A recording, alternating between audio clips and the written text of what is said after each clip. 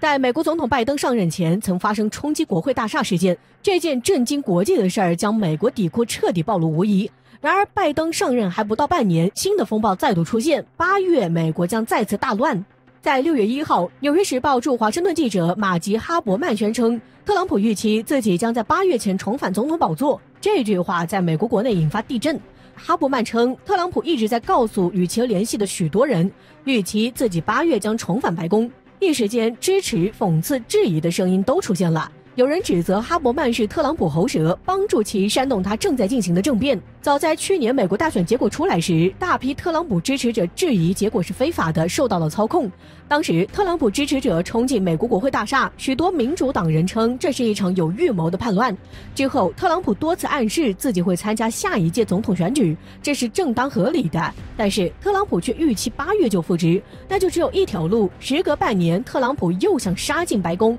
与此同时，美国前安全顾问迈克尔·弗林也在演讲中呼吁，特朗普支持发动类似缅甸的政变，让特朗普再次成为总统，取代拜登的位置。弗林还曾担任美国国防情报局局长，曾因通俄门争议事件辞职，随后被特朗普特赦，成为特朗普重要的支持者。特朗普和其支持者一直拒绝承认2020年美国大选结果，并认为背后有着不可告人的黑幕。根据路透社民调显示，至少半数以上共和党成员和部分民主党成员对这种说法表示赞同，认为大选结果被篡改。而拜登在上任半年期间并没有很大的政绩亮点，如今美国社会分裂状况依然十分严重。在美国民调中显示，有56%人认为美国在拜登上台后总是朝着错误方向发展，甚至有80%人认为美国社会分裂状况还是十分严重。事实上，一向是美国在别国输出颜色革命搞政变，现在似乎要出口转内销。此前曾有美国专家预测，到2050年，美国白人只占全美人口的47%，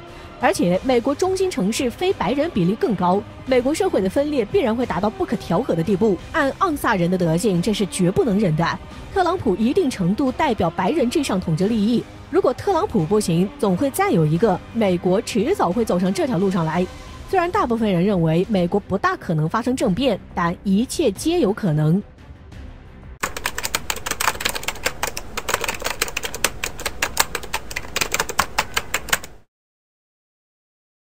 据环球时报援引印媒的消息称，印度海军方面近日受到了印度空军扩军计划的启发，目前正寻求建造6艘新型柴电潜艇。现在印度海军拥有8艘俄制基洛级常规潜艇和4艘209型德国潜艇，还拥有国产和租用的核潜艇，但这些并不足以对中国海军形成有效的威胁。为此，印海军将斥巨资搞扩军。从这一举动可以看出，海军认为造潜艇就能形成对中国的有效威慑。诚然，印度海军选择发展潜水艇这一想法无疑是可圈可点的。历史上，但凡海军实力较弱的一方，在面对强敌时，通常都会采用发展非对称海军的方法，其中就包括发展潜水艇。德国潜水艇在2次世界大战中都给德国当时的敌人造成了巨大的伤亡。这一非对称海军的作战方法直至现在都没有落伍。但要知道的是，印度军工究竟有没有这个自主建造潜水艇的实力，这一点非常存疑。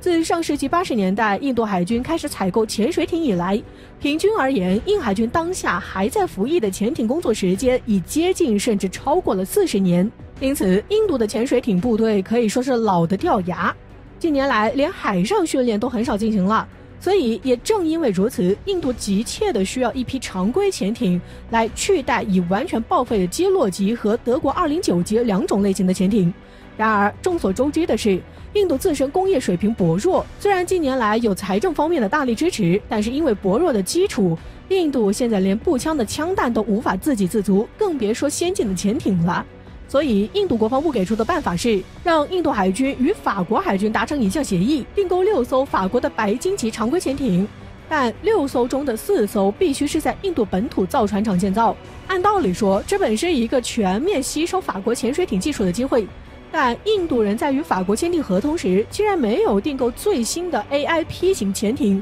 而是订购了普通型号，并坚持自己研发 AIP 装置。但结果却是，这次印度海军建造的6艘新型柴电潜艇将具备不依赖空气推进系统。也就是说，在兜兜转转了许久之后，印度人非但没有研发出 AIP 装置，并且还直接放弃了。这种操作，就连专门研究潜艇的法国专家布雷恩都忍不住吐槽称，印度人的做法相当让人难以理解，是不是恒河水喝多了？毫无疑问，种种现实情况都已经说明，为对华形成有效威胁，印海军将斥巨资搞潜艇扩军这事儿就是一笑话。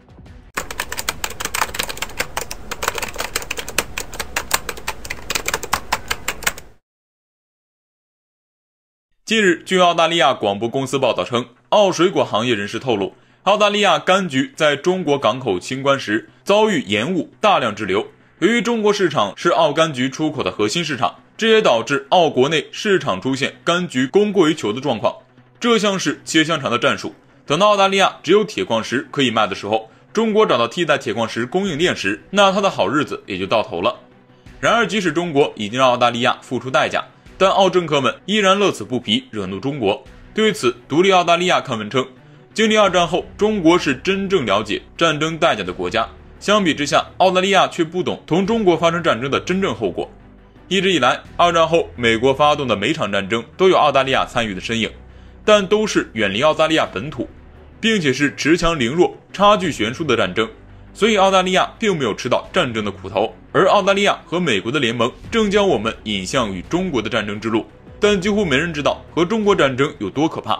事实上，澳大利亚经济本就极度依赖中国，出口商品大部分能找到代替品。虽然中国依然在进口澳大利亚的铁矿石，但是等中国在巴西、非洲建立起铁矿石供应链，那澳大利亚将彻底没后路。其次，中国的巡航导弹能够打到澳大利亚本土，中国的舰队也能够抵达澳大利亚海岸。然而，澳政治圈内对华言论愈发嚣张，这难道不应让澳大利亚人感到毛骨悚然吗？